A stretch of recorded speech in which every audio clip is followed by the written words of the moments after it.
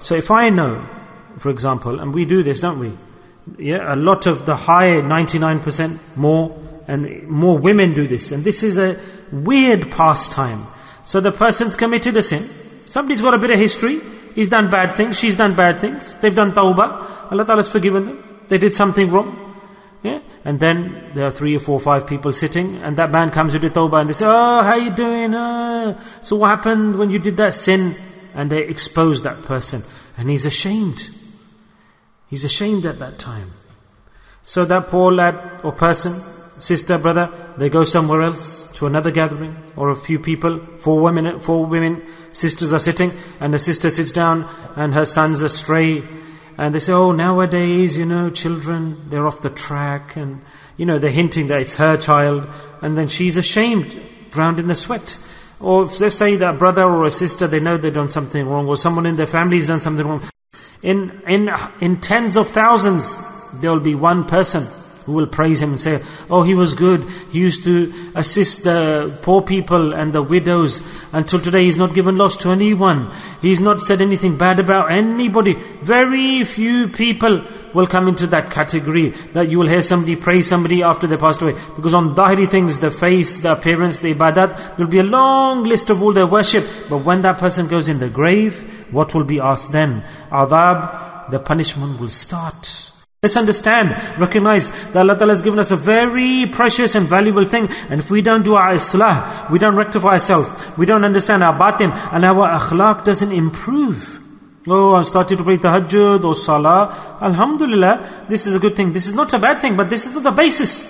This is not the reason why you've come to this gathering. You haven't gone to the khanqah, the wali of Allah, to improve your ibadat. You've gone for this reason, that all of the spiritual and negative illnesses and maladies and sins that are within us, and our akhlaq and our manners which are on a low level, so when we sit in the company of the wali, the sheikh, our akhlaq can come into control, and we save ourselves from the biggest of sins. These are such big sins.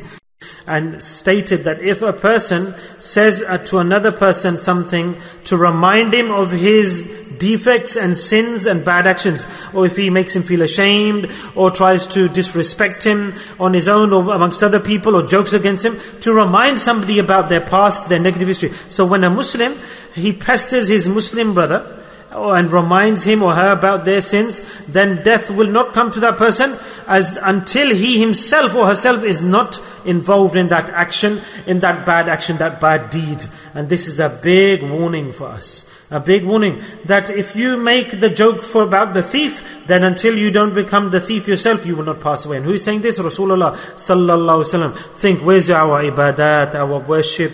Has presented the high grade practice.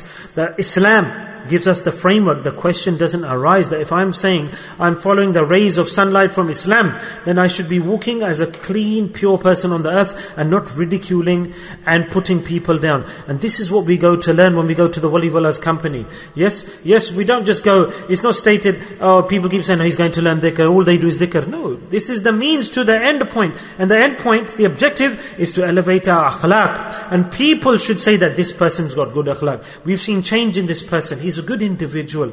Instead of people criticize you, knock on your door, who's your sheikh? But do tawbah today, brothers. Number one, that we've come here, we sit here, or whoever goes to the sheikh, to the teacher, our maqsad, our objective is what? Is alhamdulillah, that people should praise us with regards to our character, our manners, and our conduct.